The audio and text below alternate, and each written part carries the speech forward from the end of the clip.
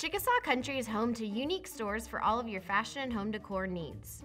We'll be highlighting a few of our favorites in our Styles of Chickasaw Country series.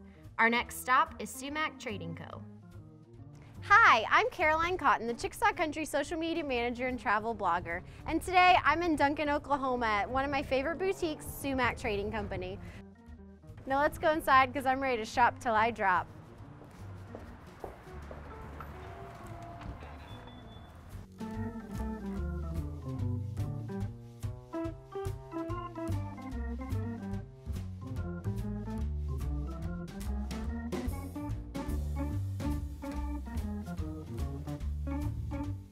We named Sumac Trading Co. after my mom and I, Susie and Mackenzie, and we just added the Trading Co. just to give it a little extra, I guess. I was 18.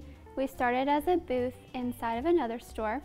We started by just making handmade jewelry, and people asked, where'd you get that? How can we get it? So we decided to start selling it.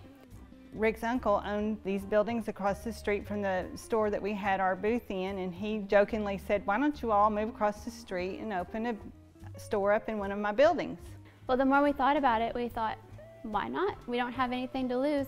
And that was in 2012, and here we are in 2015. We have more than doubled our size in that short time and growing every day. The windows of our newest side, they are from an old schoolhouse in Comanche, and the wood walls, they're from the house that my dad's parents lived in right after they got married. And the ceiling in here is from an old barn that a friend of ours tore down. And then the railing all along is from the gym in Sterling. The original side of Sumac was a hardware store that opened in the early 1900s.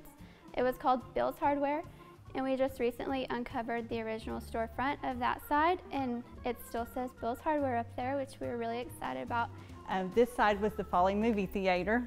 A lot of people come in and tell us they had their first date here, or there's just lots of neat little stories that come in with the building as people come in and shop. Our best-selling item is our apparel, more specifically our jewelry and apparel, probably the Kendra Scott jewelry line. It sells like crazy. We also do sell a lot of home items, and we really sell a lot of vintage and handmade items too.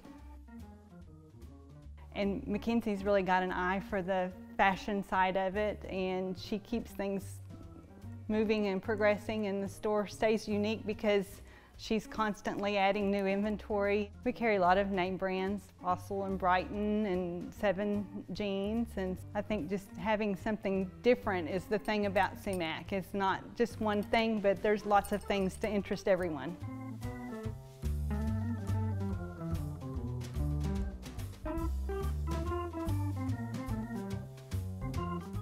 Thanks for joining us on this Styles of Chickasaw Country stop. I even found something for me to take home. I'll see you guys next time. Bye.